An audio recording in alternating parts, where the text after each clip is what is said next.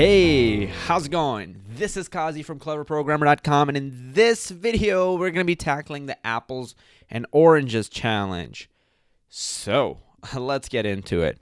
Now hopefully you finished all your string challenges and your dictionary challenges, and you are all caught up to do some amazing new challenges like the type challenges. There's only one challenge in here, so I don't know why they pluralized it. It's their fault.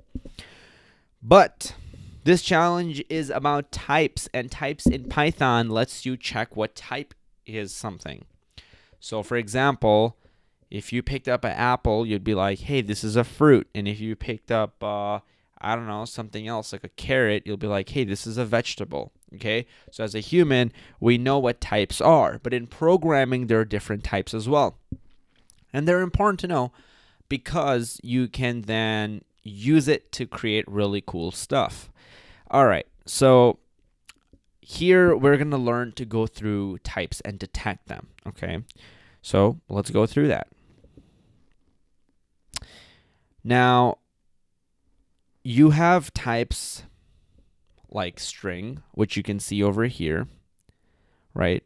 And if you call this type function on a string, anything that's within quotes, I can just type it in here. So if I say hello, and we want to see what type this is, you already know it's a string, but don't take my word for it. Type in the type function, and it'll tell you exactly what type it is. And look at that. It says it's a string.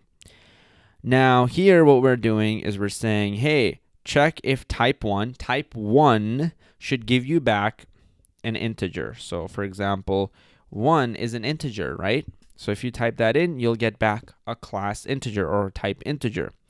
So basically we're asking here, hey, is type of 1 the same as a type of this thing in quotes? And we find out that's false because type 1, here we got false. Type 1 is an integer class, and this one is a string class. So a string class is not the same thing as an integer class, just like an apple is not the same thing as a banana or an orange, right? Same idea here. All right, let's see what the heck they want us to do. So they say, make a function that returns apples if given a string, oranges if given an integer, and bananas if given anything else.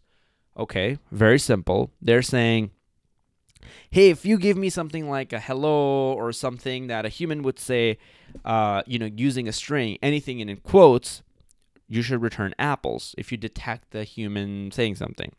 If you see an integer like a number, then say oranges, otherwise say something else. All right, cool. That is not too bad. So basically we'll say that if type of thing, whatever the user typed in, is equal to type of an integer, right? I wonder if we can say int here. We probably can. Let's try it. Let's try it. Type of 1 equal int. Boom, we can. Ooh, okay. So if whatever the user typed in, if the type of that is the same type as int, then what we can say is return oranges. Oranges, like that. Okay. This is going to be else if. And then here, what we're going to say is if the type of thing is a string, then I want you to return apples, right? So I have to write return statement here. And then I'll say otherwise, just return the thing. So this would work fine, but just to be extra clear, I'll write an else statement. I'll say return bananas, like that. Okay, so what have we done here? We've distilled English into code, okay? We've turned an idea into reality, right? We executed it. So that's what coding allows you to do. That's the power of it. And that's why it's so important to do these coding challenges, because literally That's what coding is going to be in your head. Like, you have an idea, right, that you came up with, and the idea you came up with is in English. Like, I want to make a gaming app that stores each user's account information. It stores how much gold they have. It stores what item they use. It stores how many characters they've purchased already, right? So that's an idea that you have had in English or whatever language, right? And then coding, you have to take that, whatever you said in your own language, and break it down into something that the computer can understand, so then you can scale it to the whole world, okay? So that's what it comes down to. So that's why I emphasize these challenges so much, because this is literally how you'll improve your skills, and it teaches you the real world skills to go get a job and to even be useful and be a functional and badass developer. Okay, so let's continue rolling here, and let's see if we're right. I had this whole speech, and I swear to God, if I hit play right now and I'm wrong, I'm gonna look like an idiot. So let's hit play and let's see what happens. Okay, all right, boom. I typed in the number 4, and I got back oranges, so it looks like it's correct. So basically, if you give the function fruit labeler integer, it should give you back oranges. Well, what happens if I give it a string like hello? It should give me back apples, and it does. And what happens if I give it something that's not an integer or a string? Can you come up with an example of something that's not an integer or a string? Okay, if you haven't come up with an example, pause, try to come up with one. If you can't, continue, and an example would be a float number. So a float number meaning like a decimal number, like 4.5. That's not an integer or a string.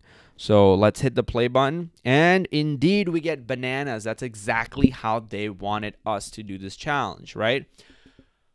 Whew. Okay, so that's it for this challenge. Hopefully you learned. Hopefully you had a blast. And if you're on my website or you click the link below, put it in the comments. If you're on YouTube, put it in the comments. I don't care if you had the wrong solution or the right solution. If you had the wrong solution, you know the drill. Come back the next day or come back a few hours later and try to do it yourself from scratch, because without doing, you can't become a better coder.